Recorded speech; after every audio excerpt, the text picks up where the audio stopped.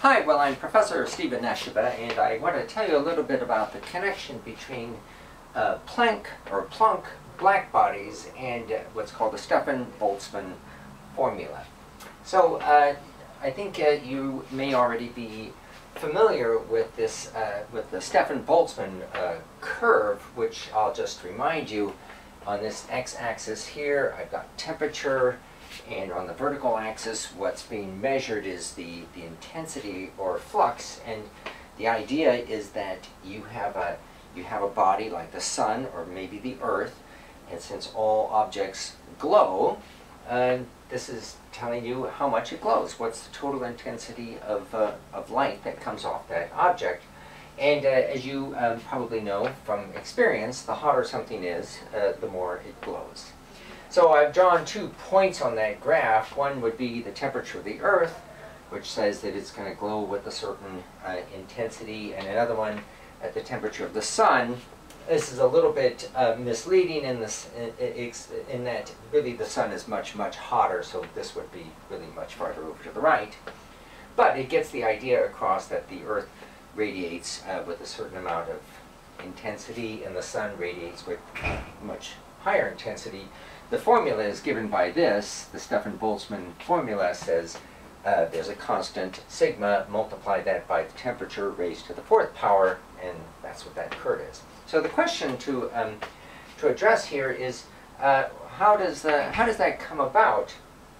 And the way we think about that is that we, for either one of these cases, we try to imagine what would be the spectral distribution. That is to say, what is the intensity, according to wavelength by wavelength. And here it's quite distinctive, and the idea goes something like this. The sun, over here, emits with a high intensity at a low wavelength of light. This is a wavelength scale that I've got here. And you may already know this, that the peak of the sun's light happens at about 0.5 microns, which translates to 500 nanometers. And you notice this scale goes from 0.1 to 1. It's a log scale to 10. So 0.5 microns or 500 nanometers is about right there. And in fact, the visible range runs from about, say, 300 to about 700. So that's the visible range. You can also see from this that the sun also emits in the shorter wavelength, which is the ultraviolet side, and also in what's called the near IR side. Most of the sun emits in the visible range, but there's these big wings. So this curve that I've drawn here, it's called a Planck blackbody, and there's a characteristic curve for any object at any given temperature. The other thing that I've drawn here is a Planck blackbody curve for something that's at the temperature of the Earth. So let me just annotate that. That was a Planck blackbody for the sun, and this is a Planck blackbody for the Earth.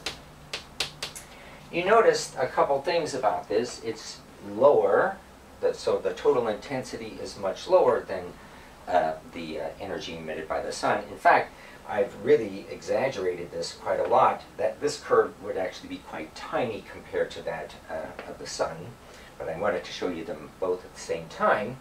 The other thing to notice is that the peak of the spectral emission for the Planck blackbody function for the Earth happens way over here at a much longer wavelength. It's far outside the visible range.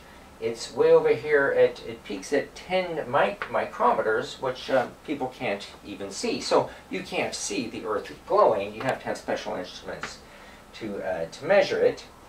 I want to now connect what we've just said to the Stefan Boltzmann picture. It's the area underneath here that we plot under the Stefan Boltzmann. So you can see the area under the sun's Planck blackbody curve is really high. The area under the Earth's Planck blackbody curve is much lower. And again, that's quite exaggerated. This is much bigger than that. Let's see, I talked about the visible range, the area underneath, and the Planck blackbody. The remaining point that I wanted to make about this is this distinction that we make between long wave and short wave. It's very simple. We more or less say, well, I'm going to call short wave to be more or less the range that the sun emits in, which we're going to call more or less from 0.1 micrometers out to somewhere between, you know, here and here. We'll call that around 3 microns, 3 micrometers. Okay, so that's going to be short wave, 0.1 to 3 micrometers. And then we're going to call long wave to be more or less where the Earth radiates most of its light, which we're going to call 3 to, let's say, 100 microns. Okay.